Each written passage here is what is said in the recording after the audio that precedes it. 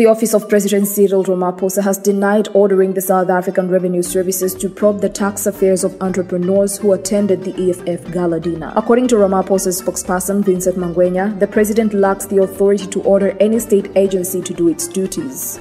He stated that the South African Revenue Services, like any other state agency, observes its own laws when conducting business. During a media briefing this week, the EFF leader Julius Malema alleged that Ramaphosa had directed the South African Revenue Services head, Edward Ketswetter, to probe the tax affairs of business people who attended the EFF's 10th anniversary gala dinner last week. However, the South African Revenue Services denied receiving orders from Ramaphosa. On Thursday, Mangwenya told the media that Malema was making false claims against the president. He disputed that Ramaphosa directed the South African Revenue Services to investigate business people during the EFF Gala dinner. Ramaphosa, according to Mangwenya, never interferes in the activities of any state agency. They are started as governing South African Revenue Services and any state agencies that prohibit Ramaphosa or anybody else from interfering. The South African Revenue Services, according to Mangwenya, has also refuted Malema's charges. South African Revenue Services has issued a strong statement on the subject. The South African Revenue Services is a separate tax collection agency. At no time was the president involved in directing the South African Revenue Services actions or directing South African Revenue Services to proceed against specific people. The South African Revenue Services is guided by its Enabling Act, and South African Revenue Services follows the prescripts of that enabling law in terms of how it functions, performs its operations, and collects taxes. At no point is the president involved in directing the operations of any state agency, be it South African Revenue Services or any other, Mangwenya explained. He claimed that they treated Malema's claims with the contempt they deserved.